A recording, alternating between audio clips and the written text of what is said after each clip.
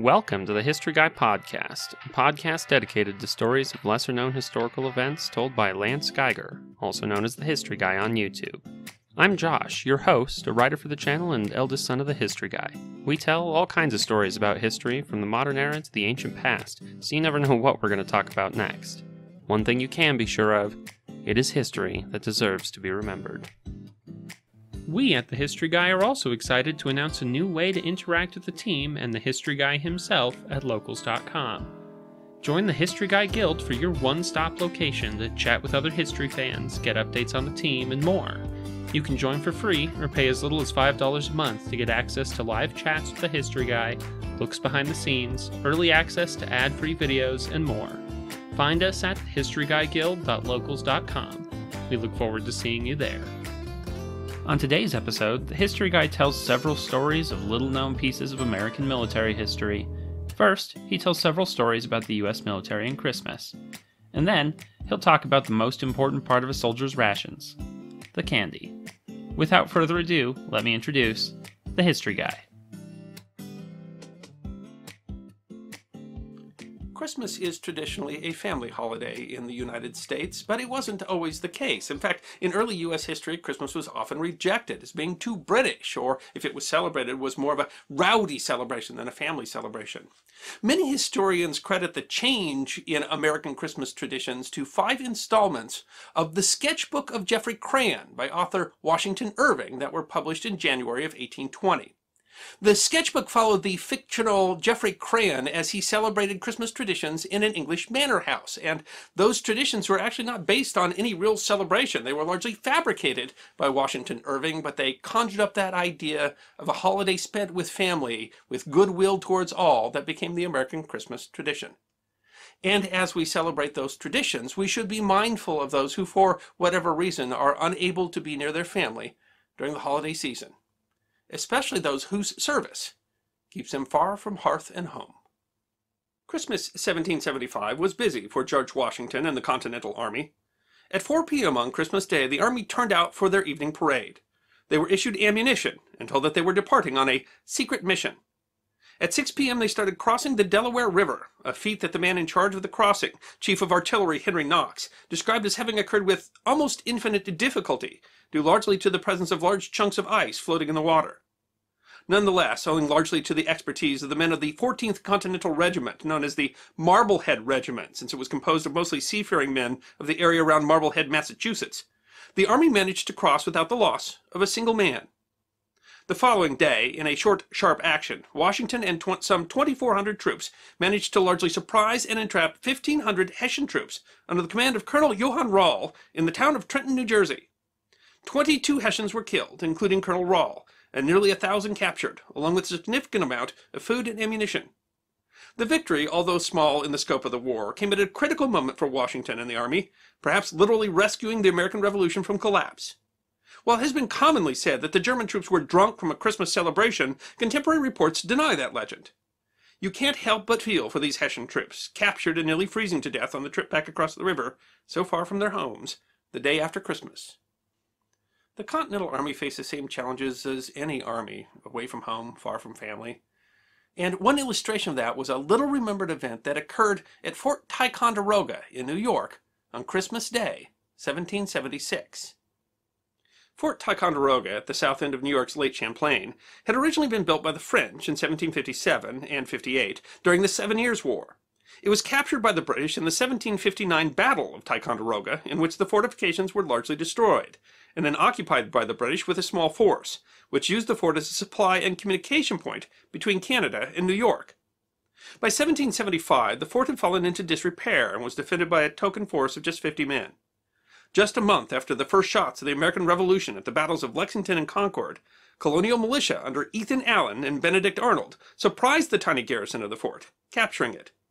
Although it was only a small action, it was significant in that it disrupted communication between British in the colonies and British Canada, and resulted in the capture of a significant amount of artillery, which the American rebels had great need. Using Fort Ticonderoga as the jumping-off point, the Americans had attempted to invade Quebec in 1776, an invasion that ended in failure. But the fighting season had ended before the British could attempt an assault on the fort. Christmas 1776 had American troops stationed at the fort and around Lake Champlain, preparing for the anticipated invasion of the area by the British in 1777. Regiments from around the colonies were stationed in the area. The colonies were a diverse lot, and there were quite a lot of cultural differences and animosities, in this case between New Englanders and troops from the South. Discipline can be a challenge for any army, especially in remote outposts, and perhaps more so in the Continental Army, which suffered from divided commands. Late on Christmas Day, 1776, in a fight not with the British, but between Americans, a regiment from Pennsylvania attacked a regiment from Massachusetts, dragging their officers from their tents, assaulting them, and robbing them. Details are sketchy, as the events of the disturbance were, if not covered up, at least kept quiet. The fight may have been the result of secular tensions, class tensions, and the enemies of troop morale everywhere, boredom, and too much drink. While no one appears to have been killed in the fracas, there were injuries, and at least a few musket shots fired. A court-martial failed to find convictions, and the event was swept under the rug, with the official log at Ticonderoga that day left completely blank.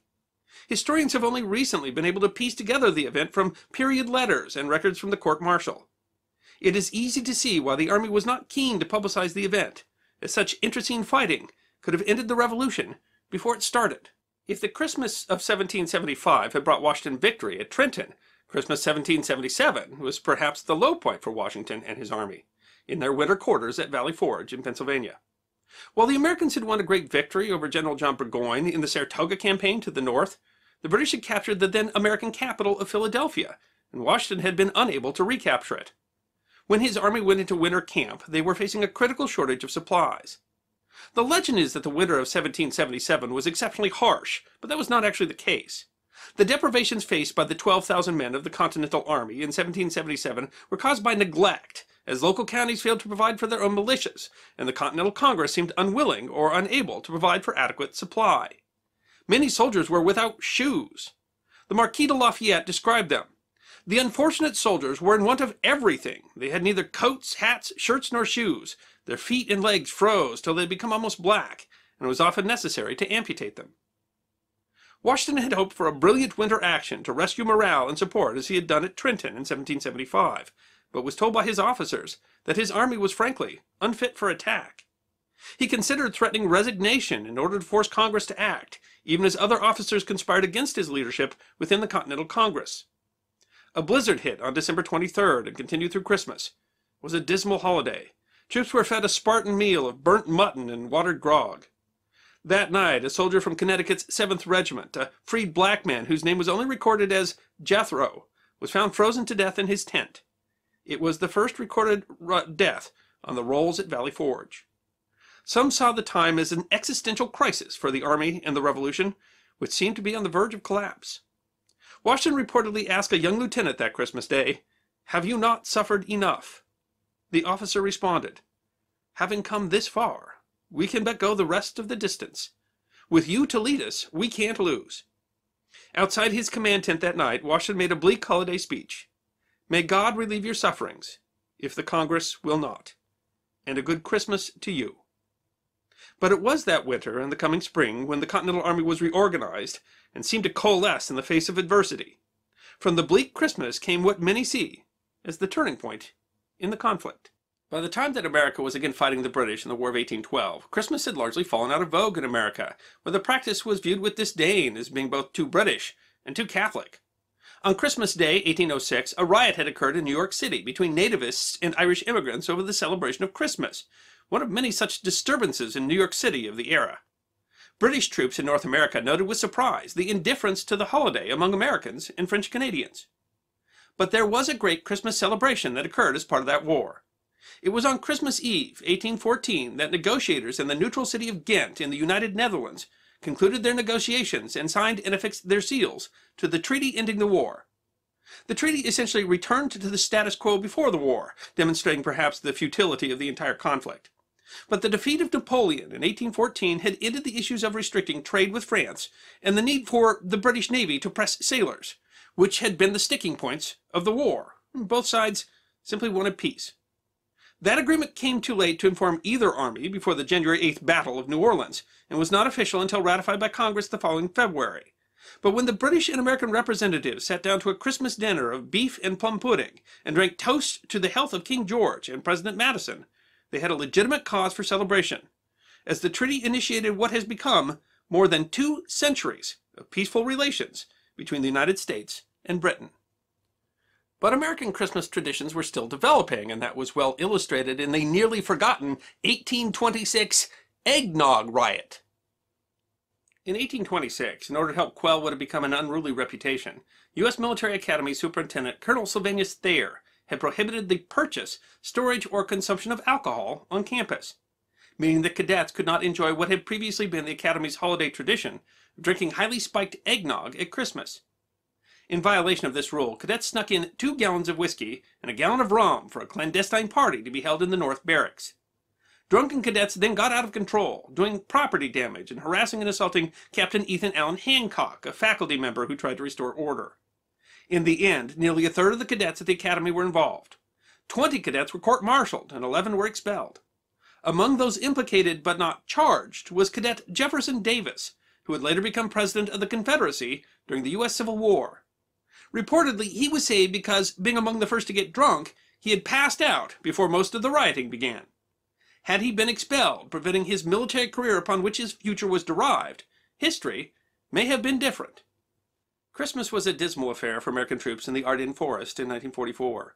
Germany had mounted a significant counterattack on an area that Allied planners had thought too inhospitable to vehicles to be a point of attack. The area was lightly defended by mostly either inexperienced troops or those that were being given a rest. The front was thrown into chaos when some 200,000 Germans, with 1,000 tanks, started one of the last major German offensives of the Second World War. Launching on December 16th, the apex of the battle was the siege of the important town of Bastogne, Belgium, which held crossroads critical to the German line of attack. A mixed force centered around the U.S. 101st Airborne Division was encircled and spent Christmas in the midst of one of the fiercest battles of the Western Front. While church services were held in the town, Christmas was a makeshift affair. One soldier, so disabled by bronchitis, pleurisy, and pneumonia, had to literally crawl into town, as his unit could not spare men to carry him. He said that the closest he came to Christmas dinner was seeing the turkey leg the doctor was eating as he examined him. Other troops recalled being offered hospitality by Belgian civilians. But one story of that Christmas sticks out, as related by Fritz Winken, who was 12 years old the Christmas of 1944. He and his family lived on the German-Belgian border, and his father had sent he and his mother to a small hunting cabin in the Ardennes forest, thinking it would keep them safe. His father had been called into the Civil Defense Corps, but he had hoped to come to the cabin to celebrate Christmas. When Fritz heard a knock at the door on Christmas Eve, he hoped it was his father. But instead, it was 3 American soldiers, one of whom was wounded. They did not speak German, but one of them spoke some French, and they were able to communicate enough with Fritz's mother, Elizabeth, to say that they had lost their unit, had been wandering the forest for days, and were out of food.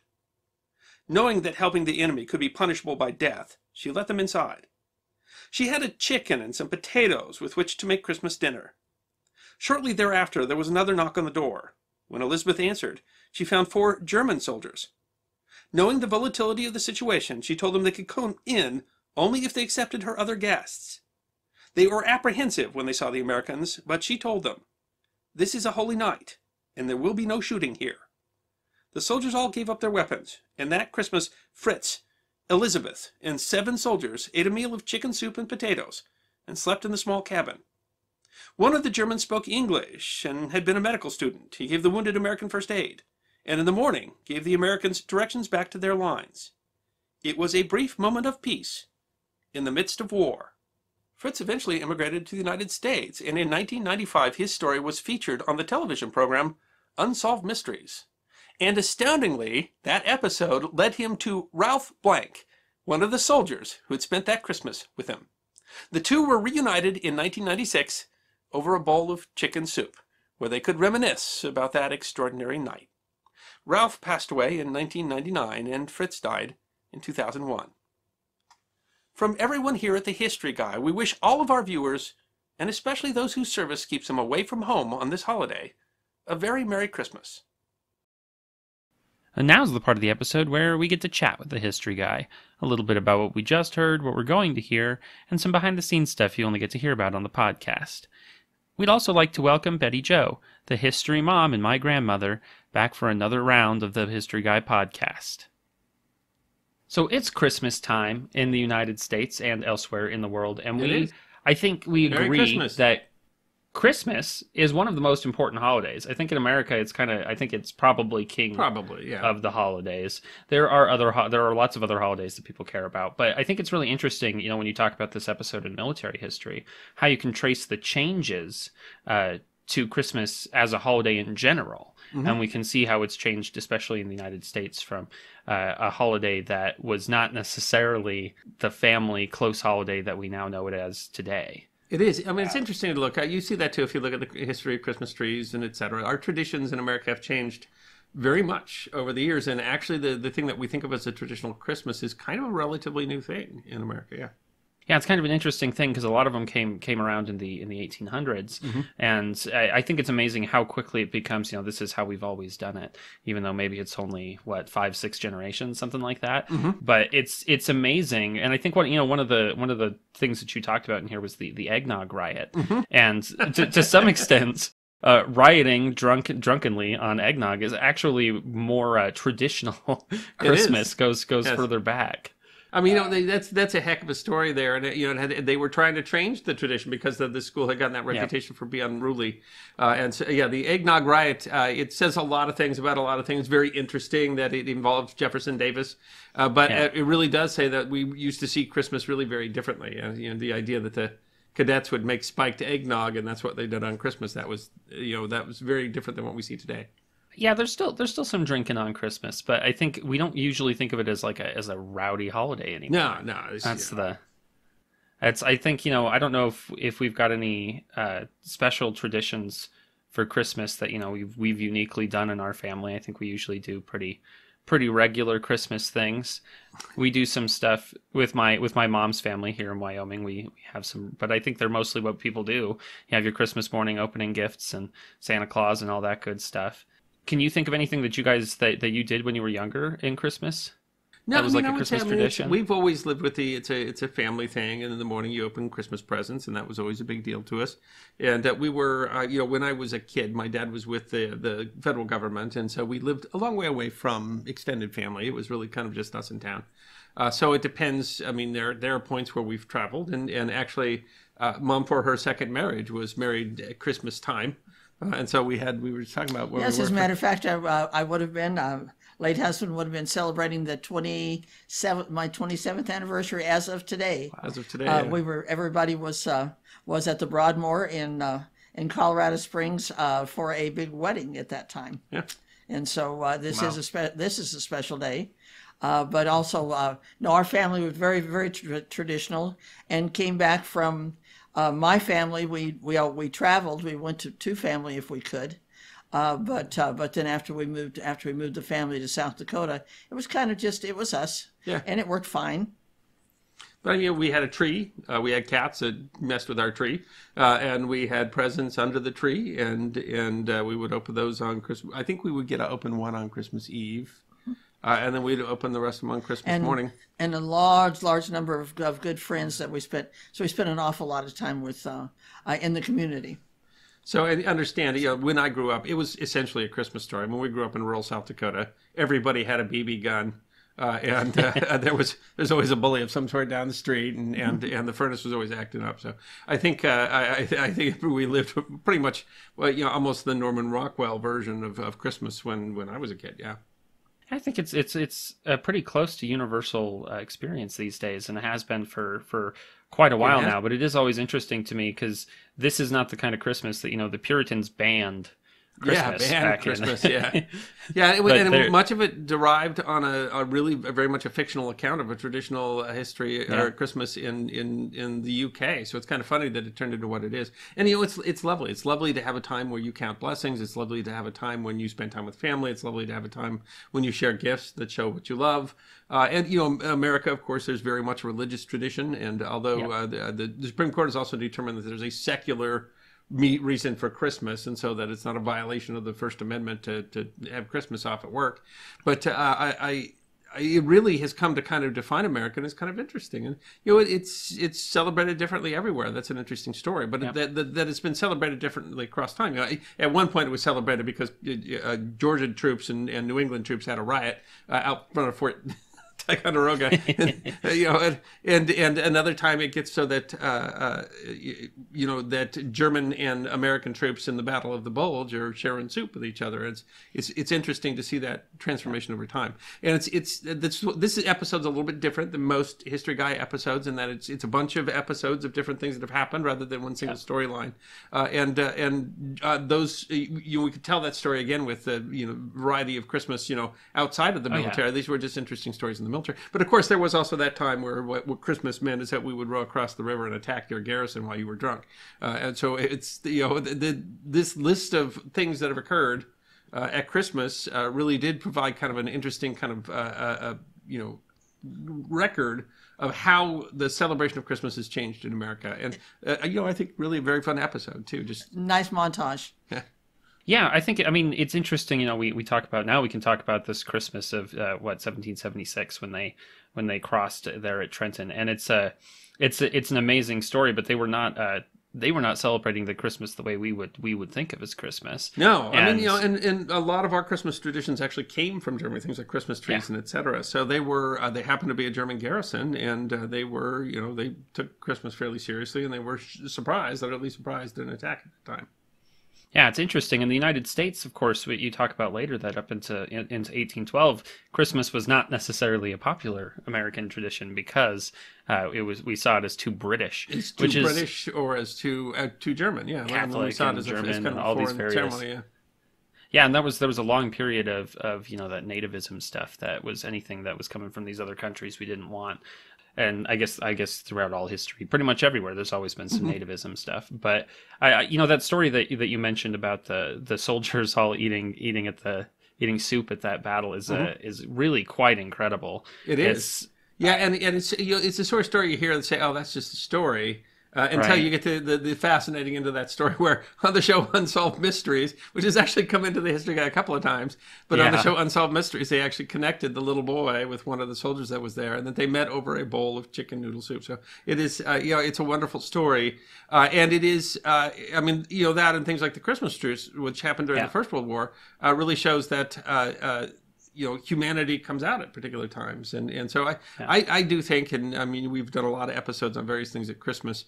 There's so many traditions and et cetera involved, but it really does come down to, as a celebration, it comes down to a celebration of humanity that then tends to shake other historical things that are going on. Yeah. But that is a relatively recent, at other times it meant that you snuck alcohol into the barracks at West Point because they told you that you couldn't, Yeah. The idea that you were going to tell a bunch of West Point grads, well, really college kids in general, oh, you can't drink anymore the way you were. But these days, I think we tend not to you don't hear so many riots at Christmas time. Although it used to be very much more. It used to be very much more riot, and there was a lot of stuff that happened on Christmas as celebrations, and we think of the military academy now as being a place of extreme discipline, and it seems like. Even up into the Civil War, it was really very much boys will be boys sort of place, and a lot of rowdy stuff going on. Yeah, and I think that applied to Christmas too. Part of this episode is that unfortunately, no matter what holiday we're talking about, but even Christmas time, wars don't just stop so that everyone can go celebrate Christmas. And it's interesting that in some ways where people basically said we will have a pause for the Christmas truce. We will simply choose to, and I think the one in the Ardennes there is really in many ways extraordinary, like the Christmas truce, which actually we didn't talk about in this episode. That's in another History Guy episode talking about, I think, Silent Night, where we mentioned the Christmas truce. But one of the reasons for doing that episode, and which I talk about at the end, is there's this great respect for people who give up their family holidays to serve their country. And so, it was worth it to talk about what was going on, during that period. A lot of people, I don't know, in 1943, the song I'll Be Home for Christmas was written. It's not an old traditional song. It was made in 1943. And it was in sympathy of soldiers who were away at war and couldn't be home for Christmas. Yeah. And that's happened throughout history. whether, not just Christmas, but other big events that would have been like that. People were always fighting somewhere. And absolutely, we have troops deployed, but I mean, we also know that there's people fighting in all sorts of conflicts in the world who aren't able to be home for Christmas. And also, there are lots of people who serve in various ways who work on Christmas. Someone's manning the ER, someone's making sure that the houses that catch fire because they're dry Christmas trees, that there's someone there to fight the fire. And because it is such an important family tradition, then you have to offer your respect and thanks to people who for service beyond themselves, are not able to be there for Christmas. Yeah. I was reminded of that a little bit yesterday. We had someone come out to fix our furnace, and if you've been watching the news, it's been extremely cold. So it was negative 20 degrees and another negative 20 on top of that with the wind chill. And this guy comes in to fix our furnace, and he'd been off an 18-hour shift and had slept like 3 hours the night before. And I think about that no matter what we're doing, whether it's Christmas or Thanksgiving or anything like that, somebody's got to be out there making sure that we keep the lights on and everyone stays warm and those kinds of things. The power went out also over that, and we kept it, but some of our friends in town lost their power, and of course they do when it's negative 35. When the wind chill is the biggest. Wow. And in my trying to imagine someone. In my business, out there. As far as the cattle business is concerned, all I can think about is that in Kansas, on our ranch and all of the feed yards out there, there are people out there with feed trucks. There are cattle that are standing and very, very cold. One of my first boss always said you have to remember that God gave them a fur coat, and they do really, really well. But still, if you think about it, and the men. They're probably sleeping in sleeping bags. They're going to be staying there all night. They're going to be watching after, and so taking care of all kinds of things that need to be taken care of, even if it is, or when it particularly is, when it's as bitterly cold as it is this weekend. Yeah, a lot of. Yeah, I remember reading about that. I was reading an article about, I think, dairy producers, and the fact is that your cows, if you're raising them, the cows don't just stop needing to be taken care of because it's Christmas time. Because it's a holiday. You gotta, they might need more care because it's particularly cold this year. So. Yeah, and so it really is incredible that we've got such a huge and complicated world, and there's always people out there who are going to be working at Christmas time when they'd rather be with their families, and they're doing so for important reasons. You gotta keep those cows alive. You gotta keep the milk and meat and everything else flowing through the. It's all necessary. Still have the needs, and there's lots of jobs that don't go away because it's Christmas. Yeah. And if you are able to be home for Christmas, then appreciate the blessing. Blessed. Appreciate the blessing. I know. I was reading something the other day saying what the average American says they can spend about 4 hours with their family before they go crazy. And I think there's a lot of stress around the holidays. There is, but if you are able to be home. And able to spend time with people that really do love you, then that's a blessing, and everybody should appreciate that blessing, and that's part of what this episode was about too. But I mean, I enjoy the mix in the episode because there's some just hysterical stories that are going on, and there's some very brave stories that are going on, and it ends with a very touching story, and then at the end that they were able to get together. I think it was a really good cap on the episode. It's a fun episode. I think people enjoy listening to it very much. Yeah. Magellan TV is sponsoring this episode, and they sponsor all of our podcasts. And if you've listened to the podcast, you know that what we like to do is talk about what we've been watching on Magellan TV lately. And so what have you been watching on Magellan TV? So Mom and I really like watching detective shows, so we just checked out the true crime section. There's a lot of wonderful true crime stuff on Magellan, but I mean, long story short on the search, none of it really seemed appropriate for Christmas. And so we decided to... Bloody murder didn't seem like the kind of thing we ought to be talking about. That might be interesting, but it just doesn't feel very Christmassy. And so we ended up wandering into the animal documentaries. I guess it's not Christmassy at all, is it? We watched one about white rhinos, is what we watched, and it's part of this. It's called Return of the White Rhino, and it's part of the Stephen Fry series about Last Chance to See. And he'd done some other things about it. But, I mean, the story of this one is that white rhinos do not breed well in captivity. And so that they think by moving these captive white rhinos, I mean, one of them had been captured when he was 3 and spent 35 years in a zoo since he was 3 years old. And they're moving them back to Africa to this reserve where they hope that they can breed them and keep the species alive. So they took him from Czechoslovakia, yeah, to Africa. But you're also wondering, if I'd stayed in a zoo for 35 years and then they had to poke me and put me to sleep and fly, and it took 30 hours to get there. And all of that, I'm not too sure just how. And it was snowing. It was freezing cold in Czechoslovakia. It's very hot when they get in the desert. But we won't spoil the end of it. It's actually it's an extraordinary episode because the entire episode is really boxing up these rhinos and getting them to Africa, and you end up being very, very involved in that. You get to know each of the rhinos, and you're excited about how they're going to get there, and you're wondering how they're going to do. It was an absolutely delightful episode. I think Stephen Fry is a delightful narrator for those kinds of shows, and white rhinos, there are only a few of them left. So there are 4 more in Africa now than there used to be.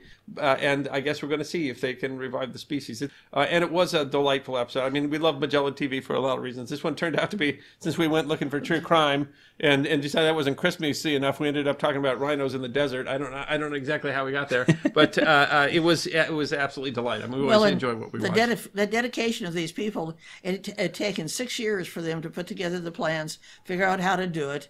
All the cages have little man-sized holes that are too small for a rhino, big enough because if you got to move fast, they will squish you. Yeah, that's what squish was the word. They will squish you. That's it. So anyway, we had a great time watching it. What have you been watching lately on Magellan TV? So one of the ones I watched recently, also not terribly Christmassy, although I think they have a Christmas playlist still, and they usually, this is the time of the year they do their best of documentaries for the year too.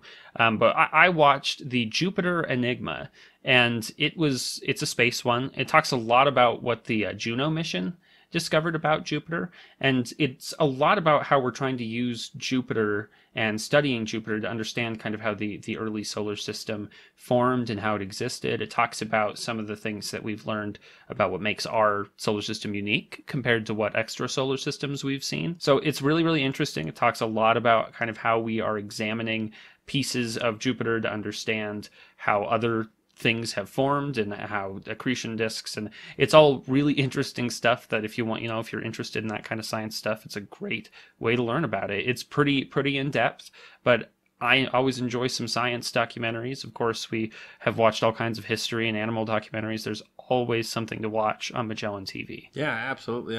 Their catalog of space documentaries is really extraordinary, and I think that's history. I think that the history of science and tech is very much history and our discovery there. And of course, if you are a listener or watcher of The History Guy, you can always go to try.magellantv.com/historyguy, where we will always have a deal for you, sometimes a free month or a deal on an annual membership, or even a documentary that you can watch for free. Again, that's try.magellantv.com/historyguy. Next up, The History Guy talks about candy in the military. And stay tuned after the episode to hear us chat a little more with The History Guy. When you think of military equipment, you might think of anything from tanks to socks, battleships to bandages, but one thing that doesn't typically come to mind is candy. But candy and soldiers have a long history together. Candy has changed the military. Wars have changed candy, and military candy has changed culture. Shoot, candy might even have made a difference in battle. It is history that deserves to be remembered. There's an old adage that an army travels on its stomach. While often attributed to Napoleon, according to the website Quote Investigator, the phrase might instead have originated with Frederick the Great, who died in 1786 but was quoted in an 1858 book by historian Thomas Carlyle with the line, "The army, like a serpent, goes on its belly." The point, of course, is that supply is a critical part of military success, or as Napoleon was quoted as saying, "There's no subordination with empty stomachs." But the concept of military supply, of course, predates both Napoleon and Frederick the Great. The website of the History Channel quotes Thomas R. Martin, a professor of the classics at the College of the Holy Cross, that ancient sources say that Roman soldiers were given a ration of a pound of meat daily. And thus Martin says, for an army, you have to kill 120 sheep a day just for the meat ration, or 60 hogs. Martin notes that archaeological evidence shows that Roman armies hunted almost everything that was available, although he adds that the most important source of calories were carbohydrates, barley or wheat. Noticeably missing, however, from the reported menus of ancient armies is sweets, although sources suggest that the relatively well-fed Ottoman janissaries had a ration of honey. Despite the energy density and morale effects of sweets, they found little place among military rations. For example, in June 1775, when the Massachusetts Provincial Council set the daily allowance of rations for its troops in Boston, the ration included beef, butter, bread, milk, beer, and beans, but no sweets. However, there are records that soldiers were issued or purchased from sutlers chocolate during the Revolution, although a coarse form that would have had to have been boiled as a drink, often mixed with wine. The military website We Are the Mighty notes that undoubtedly it was highly prized because of the high caffeine and sugar content. Sweets were also ignored in rations during the Napoleonic era. Napoleon, who, despite his comments about subordination, was not always brilliant at feeding his troops, wrote in his orders to the Grand Army that rations should include soup, boiled beef, a roasted joint, and some vegetables, but added, no dessert. It is somewhat ironic, then, that the website Russia Beyond notes on the 100th anniversary of Napoleon's defeat in his 1812 campaign in Russia, Russian merchants commemorated the event by selling Napoleon-shaped chocolates, and a new pastry that appeared in the form of Napoleon's hat, which was layered with cream and cut into triangles. The British rations, when fighting against Napoleon, were also devoid of sweets, with the website of the reenactor group's 2nd Battalion, 95th Rifles, listing a ration during the time of 1½ pounds bread or flour, or 1 pound of ship's biscuit, 1 pound of beef or 1/2 pound of pork, 1/4 pint dried peas, 1 ounce cheese or butter, 1 ounce rice. While hot chocolate drink was all the rage at home in England, the military rations were a tad more potent, being 5 pints small beer or 1 pint wine or 1/2 pint spirits. However, candy was coming into its own in military rations by the time of the U.S. Civil War. For example, while the common confection called the jelly bean might have evolved from a jellied candy called Turkish Delight that dates back at least to pre-biblical times, the jelly bean, the website of manufacturer Jelly Bean notes, required also a shell coating called panning, invented in the 17th century to make a confection called Jordan almonds.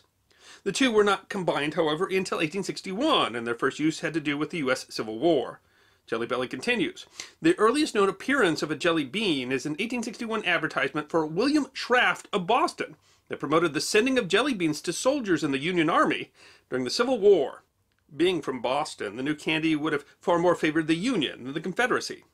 Still, soldiers on both sides would have enjoyed sweets. The historic candy maker True Treats notes that Civil War soldiers received food, including sweets and sugars, from numerous places: the government, packages from home, groups and associations, and sutlers, disreputable merchants who followed the troops, selling overpriced, often hard-to-find foods.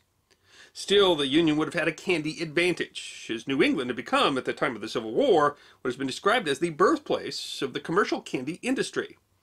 This is largely due to the innovation of Boston confectioner Oliver Chase, who in the 1850s had invented both a lozenge cutter and a machine for pulverizing sugar that created a simple candy made of sugar and gelatin and cut into wafers. At the time, the candy was called hub wafers, and anecdotes suggest they were popular among Union Army troops. The website War History Online writes, the wafers were an ideal food to give to an army, as they were small, easy to transport, tough, and didn't degrade like other foods. Their sweet taste would have certainly given troops a small mental boost during wartime. After a merger in 1901, the Chase Candy Company changed its name to the New England Candy Company, thus the name by which hub wafers are still produced today, Necco wafers. Necco wafers are particularly valuable for militaries because they travel well, remain good in all sorts of weather.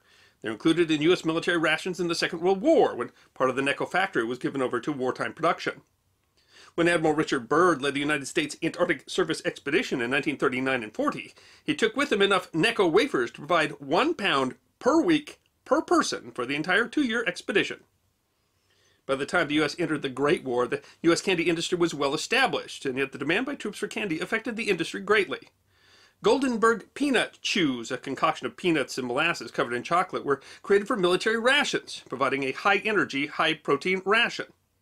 The Clark Bar, with a crispy peanut butter and spun taffy core covered in chocolate, was also developed for troops overseas. Both were individually wrapped, uncommon for a time when most candy was still sold from candy stores, for ease of transportation and distribution to troops. Both found success with returning troops who had developed a taste for them overseas, and both are still sold today. The YMCA made an agreement to operate post exchanges during the war. When supplying troops in Europe, they found both importing candy from the United States and buying it from French sources was prohibitively expensive, and so built candy manufacturing facilities in Europe to make candy to sell to U.S. troops. Lara Vogt, curator at the National World War I Museum, said in the Washington Post this year that the YMCA factories in Europe had a monthly capacity of 20 million tablets or bars to help satiate the sweet tooth of the American doughboys. The sugar and caffeine were found to improve both energy and morale, and chocolate was made part of the ration, with soldiers being issued a half-pound of candy per 10 days. When those soldiers came home, their taste for candy helped to spur a growth of industry that essentially established the candy, and especially candy bar culture, in the United States today. Many of the most popular brands of candy bars, Milky Way, Snickers, O. Henry, Mars Bars, Babe Ruth, and Three Musketeers, were invented in the candy boom between the wars. The Washington Post suggests that the Great War and the taste for candy created by it was the reason that the tradition of giving candy treats on Halloween developed in the United States. And it was not just the U.S. The British military recognized candy as a way to boost mood that was less troublesome than alcohol, and chocolate was given to improve troop morale. The importance of candy in military rations, providing calories, energy, and boosting morale, was recognized fully in the Second World War. The small candy-coated M&M was included in small cardboard rolls in C rations and produced under exclusive contract for the military during the war. Once again, the taste soldiers got for the candy resulted in a popular product after the war. The Hershey Company was asked to develop special military chocolate. While the standard K ration included a bar of standard Hershey sweet chocolate, in 1935 Hershey developed a special chocolate bar called the D ration. The idea of the ration was to provide the highest amount of calories in the smallest possible package. The ration was to be usable under any climatic conditions and should be palatable enough for continued use. The D ration was just one 4-ounce chocolate bar, with the Army demand being a weight of 4 ounces, high in food energy value, able to withstand high temperatures, and taste a little better than a boiled potato. The Army didn't want a candy bar that tasted too good because they did not want soldiers eating the emergency rations in non-emergency situations. Hershey also created a special bar for tropical zones that was better tasting but still able to withstand higher temperatures. The venerable Necco wafer, among others, was also produced for the military in large numbers during the war. The U.S. was not the only nation to grasp the value of calorie-dense candies. German rations included a number of different candies, from lemon candies intended to help the soldier withstand cold climates, to mints and chocolate bars, which were produced for the German Air Force and often traded with other service branches. The German recognition of the morale and health effects of candy, however, most showed in their Zustoff für Fliehflug für Frontkämpfer, or supplemental rations for frontline soldiers, and please don't worry about my pronunciation. This special ration was essentially 4 kinds of candy, a box of cookies, and some cigarettes, and was given to troops preparing for or returning from a major battle. But of all the stories of candy and combat troops, one stands out. In November 1950, some 30,000 United Nations troops, mostly Marines of the U.S. 1st Division along with some Army troops, British commandos, and South Korean forces, were attacked by an estimated 120,000 Chinese troops around Korea's Chosin Reservoir. The Battle of Chosin Reservoir was desperate, with the Chinese Ninth Army ordered to eliminate the UN force. Unwilling to surrender, the force was required to break through Chinese encirclement to reach the coast, something to which General Oliver Prince Smith, in command of the 1st Marines, famously said, "Retreat, hell, we're not retreating, we're just advancing in a different direction." The Battle of Chosin Reservoir was known not just for being a particularly violent battle, but for the rugged terrain and harsh weather conditions, with nighttime temperatures as low as 35 degrees below 0 Fahrenheit, earning the nickname Frozen Chosin. Supplies froze and equipment malfunctioned. The UN force did, however, substantial air support, and the U.S. Air Force, Far East Combat Cargo Command in Japan, was able to airdrop 250 tons of supplies per day to resupply the trapped United Nations forces. And in the middle of that battle came the Tootsie Roll. The chocolate-flavored, taffy-like candy called Tootsie Roll, named after the confection inventor Leo Hirschfeld's daughter, had been manufactured since 1907, and the Marines were about to get a lot of them. Retired Marine Lieutenant Colonel Andy Traynor explains in a video by the Museum of the United States Marine Corps. When they were radioing for information, supplies, or giving status back and forth from their command headquarters, they used code words to indicate different things. In this case, the code word for 60mm mortar ammunition is Tootsie Roll. Battle survivor Bob Weishen explained in the St. Louis Post-Dispatch in 2001 how the code name went awry. Instead of radioing for additional ammunition, the men used the words Tootsie Roll, hoping the Air Force would understand what they meant. The Air Force didn't get it. They actually airshipped us Tootsie Rolls. You can imagine that the Marines were rather surprised to open boxes of chocolate taffy rather than mortar rounds, but the Tootsie Rolls ended up being a blessing. The Marines' sea rations were frozen. Weishen continues, "We had nothing to eat but Tootsie Rolls. They were hard because it was so cold, but if you put them in your pocket, your body heat would keep them pliable. If it hadn't been for Tootsie Rolls, many of us would not have made it." Fellow Marine Fred Wall said, "We were in a terrible shape when it came to food. We had frozen fruit salad. The bread the airlifted was crumbled when it hit the ground. Water in canteens was frozen. But the Tootsie Rolls were a life-sustaining food. You could put it in your mouth and it would get soft. It gave us sustenance, life, and energy." Marine Wayne Queen was quoted in the Charlotte Observer in 2012. "It was 35 below. Our food was frozen. We were on our own and low on ammo. Cases of Tootsie Rolls had been dropped by parachute, and the infantry had them in their pockets. They were frozen, but you could put them in your mouth to thaw, and they would give you energy. It was all we had to eat.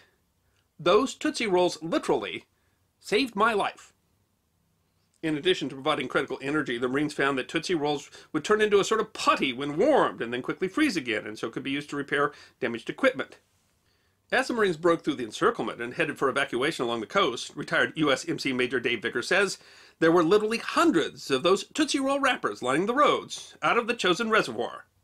Retired Major Laurel Hill said in the Hanover, Pennsylvania Evening Sun in 2006, "Ask any man that served at Chosen. To be good, a Tootsie Roll must be frozen." The Air Force did eventually figure out the code and start dropping 60mm mortar ammunition. The Marines managed to break through the encirclement and make it to the coast where they could be evacuated. The survivors of the battle refer to themselves as the Chosen Few, and commemorations of the battle often include Tootsie Rolls dropped from aircraft. Current U.S. military rations, called Meals Ready to Eat, still contain various candies, including Hershey bars, M&Ms, and Tootsie Rolls, among others. In an odd twist, MREs used to include a type of candy called Charms. You might recognize Charms as the maker of Charms Blow Pops. Charms candy are small, square sugar candies that are fruit-flavored in different colors, and during the 2001 invasion of Iraq, they developed a reputation among Marines as being cursed. According to the legend, if you eat a yellow Charms, your vehicle would break down. If you ate a green one, it would start to rain, and if you ate a red one, you would die. The only answer, according to the Marines, was to throw your Charms away as far away as you could. A blog post on a website called Veterans Breakfast Club suggests that one could trace the path of the U.S. invasion by following the trail of discarded Charms littering the desert. Partly because Marines refused to eat them, Charms were removed from MREs in 2007. But here's the ironic twist, given that Tootsie Rolls had saved the Marines at Chosin Reservoir in 1950, because Charms candies are made by Tootsie Roll Industries. I think it's really, really interesting in this episode to talk about candy as a military ration, because it's not something that I think people think about. Yeah. I mean, I think a lot of people, if you ask, they know that M&Ms were made for troops during the Second World War. That's true. But I mean, it's so much deeper than that, and it's interesting how. I mean, throughout the wars, but it's also interesting that it wasn't early on. There was no recognition that candy was good, and now it's an assumed part of military life. Yeah, one of the when I wrote that episode for controversial candies that we did for Halloween this year, some of the interesting things I learned there was that most of our modern candy industry owes a lot to the Industrial Revolution. And of course, sweets existed before that, especially like they talk about the ancient Egyptians using honey. I mean, marshmallow comes from the ancient Egyptians. But it's an interesting how we didn't talk about it being important for so long, and now it's become vital. It has, yeah. I mean, you can't imagine sending your troops to war without that being in their meal packets, and recognize that high calorie foods like that are when you're burning calories very much are extremely important, And I mean, Turkish delight has been around for maybe 1,000 years. Jelly beans, which are derived from Turkish delight, were made during the Civil War, and the whole idea was done around soldiers. It's candy that would be easy for soldiers to carry, and so it's kind of interesting how the two interact. Where that candy bar culture in the United States, where candy bars really came from candy that was built for the military during the First World War. And so, there's just a lot of, again, it's another one of these episodes where instead of a single story, it's a bunch of stories. All of it, the research on this one was fascinating to me. I had no idea how many candies that we take for granted that eat were developed for the military or have impacted the military. And, all culminates, of course, in the story where the Tootsie Rolls sent by mistake to Chosin Reservoir ended up saving, ended up literally keeping thousands of troops from starving, keeping them alive in what was an absolutely extraordinary, one of the most extraordinary military stories in U.S. military history was the evacuation from Chosin. Yeah. Plus being able to use it to plug up holes and fix things. Talk about it, something can be utilized a bunch. And not history, but something that really amused me and I thought about while we were watching that is the fact that here recently I read where one of the uses for the used blades off of the big windmills that we're putting up, one of the things they make out of that is gummy bears. And so every time that you eat a little gummy bear, you might think about the fact that it's made out of that it might be made. That's a recycled wind. It might be a recycled wing wind turbine. Off of a wind turbine, and that is the truth. That is actually you can. That's really interesting. You can look it up. I don't know. I'd kind of like to. I just want to. That's an interesting piece of. I don't know how Where they do get it. the gelatin out of that? I have no idea. I don't know, but you can look it up. We haven't made that episode yet. We'll have to do that research. Yeah. We don't just magically know this stuff. We come up with a topic and we start researching it. And every one of the good things of being the history guy is everything you learn quite a lot. There's so much to learn. That's really interesting. And this episode was another one that was a fun one. It ties to so many things. So candies that have been around forever, like Necco wafers. And those had a lot to jelly beans had a lot to do with it, and there's just a lot of great. Who knew that they had a special chocolate bar made during the Second World War that was supposed to not be tasty. That was to be so they didn't taste good, so that they wouldn't keep stealing the chocolate bars out of the. Yeah, that was actually that's just hysterical that they specifically designed a chocolate bar that only kind of tasted good. Yeah, they wanted it to better taste than a boiled potato. They wanted if you had a choice between that and the boiled potato, you'd eat the boiled potato because they only wanted you to eat that after you were out of boiled potatoes. Yeah. Well, but the fact it's that a really interesting. I'd like to find one and eat it on episode and see if they agree. I don't know if those are still. But one of the things I think was important and is something I immediately thought of is the fact that it is such a good morale booster. That's something sweet. It helps the body, that way. But it also then it makes you feel good, and it still does that today. Even though we're not marching in the army. Yeah. And so, but the fact that it actually has a spiritual lift to it. I think is just fascinating and something that was necessary. My goodness, you think about we those saw soldiers. in the comments on that soldiers today, it comes in the packets, and that everybody remembers what their favorites were and what they traded for. And so, I think it is still an important thing that that helps to deal with boredom and also, but with energy and all sorts of things. And for the German army in the Second World War, when you got that box that was full of different candies and cookies, you knew that they were sending you into combat. That was their that was the ration they gave you before they sent you in where. So it's extraordinary that was recognized, and it's kind of strange then that in antiquity when you had armies marching on their stomach didn't. And part of this episode is really just talk about how military rations have changed over time. A part was really interesting is just hear what were rations during the Napoleonic Wars or what were rations for the Greek or the Roman army. And it's kind of interesting that now those are a central piece of it to the point where I think people will throw away every other part of the meal and still keep the candies. Except for those ones candies that everybody was throwing out there during the Gulf War, which is an interesting story too. Absolutely love, and I would like to. Can we do more research to figure out how we originally came up with? Who decided red got you killed and yellow charms were bad luck? Yeah, it's an interesting it's one. a bona fide effect because we found it on several pages, but there were other people that responded in this episode saying I ate those things and I never heard that. And some suggesting maybe it occurred before the Gulf War, that people had that myth before the Gulf War. But it's that would be a story about superstitions in the military and how those superstitions arise. And it's kind of interesting that those tied to candy. But if you look to and it's easy to look up. If you look up the history, say, of U.S. military rations. What you're going to see is throughout the history of those, you're going to see candy in those rations. Well, and I love a lot of people kind of gauge when they were in the military, what period, by what candy was in the rations at the time. And that's how important it is. Yeah, I loved the part where they said that you could see all the Tootsie Roll wrappers. Coming out of. I thought that was really, really, really fascinating. That you could tell where they'd been or what they were doing, and so I thought that was great. Yeah, that's such a good story too. That the Air Force heard them order Tootsie Rolls and thought they meant Tootsie Rolls, and so they dropped them and ended up saving everybody's life.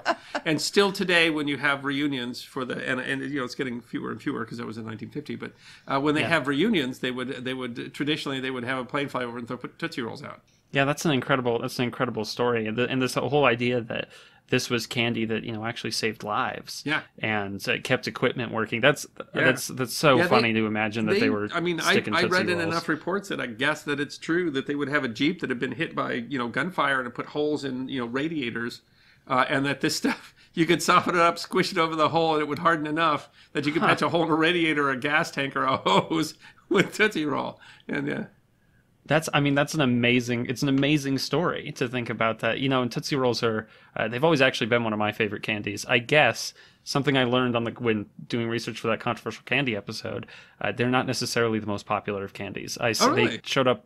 They showed up fairly often on lists of ones that people didn't like. Oh, yeah, that surprises them me. and Dots, too, which are also made by Tootsie, and again, one of my favorites. We're both Dots fans, so I was...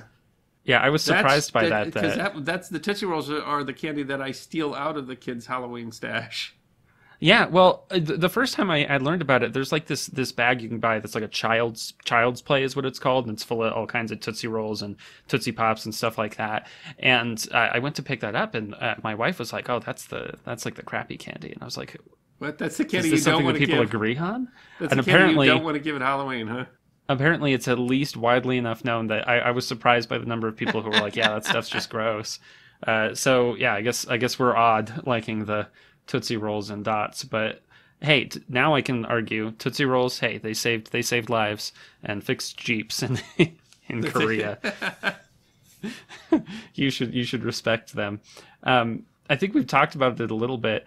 I think Grandma Betty really hit on it. Why soldiers treasured candy so much, and I think part of it is that it reminds them of home, and it is a luxury to some extent, and of course we kind of showed in this that it's also very useful. Yeah. But that the morale booster really is important. I think it's interesting that both M&Ms and jelly beans, kind of for the same reason, that they've got a coating on them, that's why people could carry them around.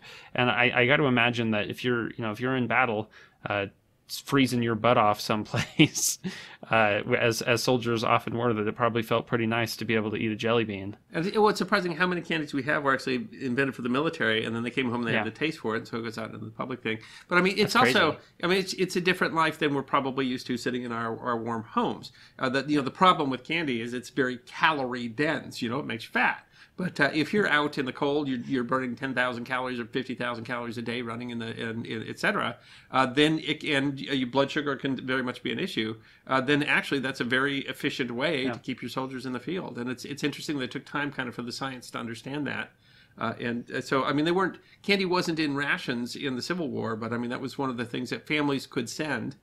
That would remind them of home and that they loved, and then that led to the development of candies that would last well in the field, and then that ends up being now to the idea where I don't think modern soldiers would even think about going to war without sweets. Yeah. Well, and you talked about them being individually wrapped in those World War I, which was a new thing, and it took.